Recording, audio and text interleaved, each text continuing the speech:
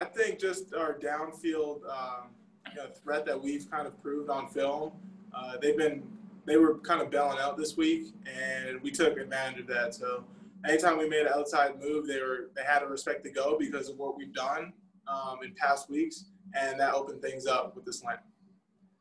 I did expect that ball to come to me when I figured out what I had after talking to Ben, just because of how it was running practice and kind of what that looked like in practice. All right, got time for a few more. Eric Hagman. Eric, go ahead. Chase, players don't go into games thinking they're going to score 4 touchdowns. I'm just wondering, as you sit there now and actually think about it, can you put it into words what you accomplished? Yeah, I don't.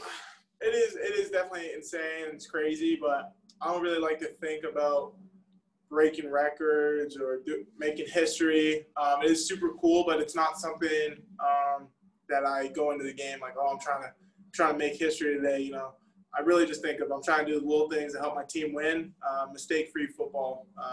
So maybe when I go home, call my family, I'm sure they'll tell me all the things that happened this game day.